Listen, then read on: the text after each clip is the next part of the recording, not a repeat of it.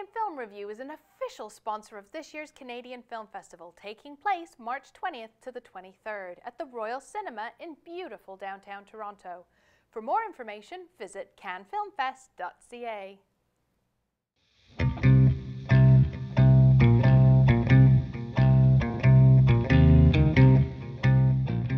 Blackbird is director Jason Buxton's feature film debut, and it had its world premiere at last year's TIFF. The dark and harrowing film stars Connor Jessup, who gives a superb performance as a troubled teen who is wrongfully accused of plotting a school shooting. Blackbird tied Brandon Cronenberg's Antiviral for the Best Canadian First Feature Film Award at the 2012 Toronto International Film Festival.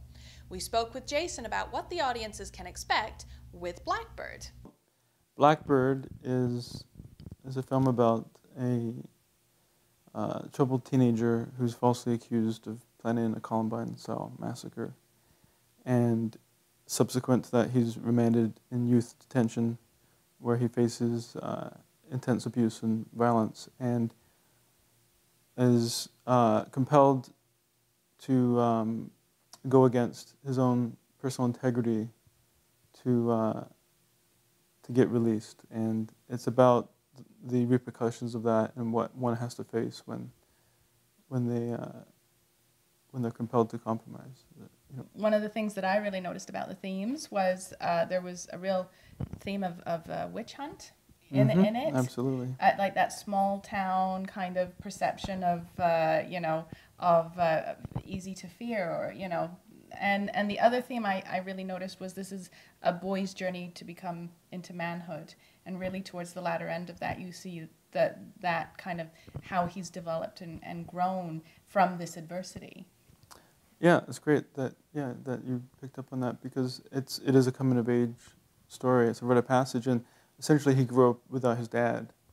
And when I researched for the film, and I was speaking to a lot of at-risk youth, that was one thing they had in common, is they either didn't have a dad at home, or they lived with their mother, and they had different stepdads that were in and out of their lives, so they didn't have that consistency.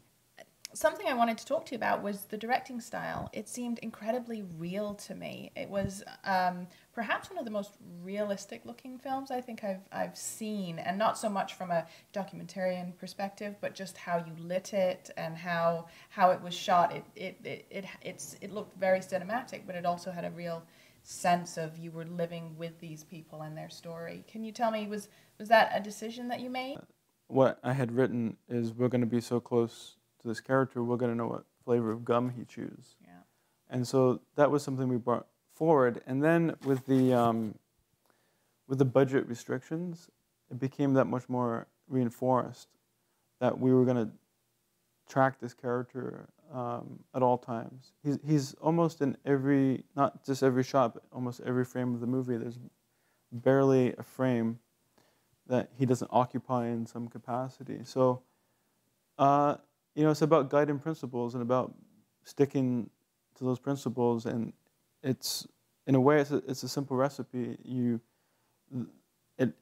A film has a style when you commit to something. I wasn't planning to kill her. I wasn't planning anything. Are you recording me? When are you gonna realize she's not your friend, Sean? It's just a story. A story of revenge? Big Brother's watching. What do you say we put an end to all this? Doesn't anybody care about the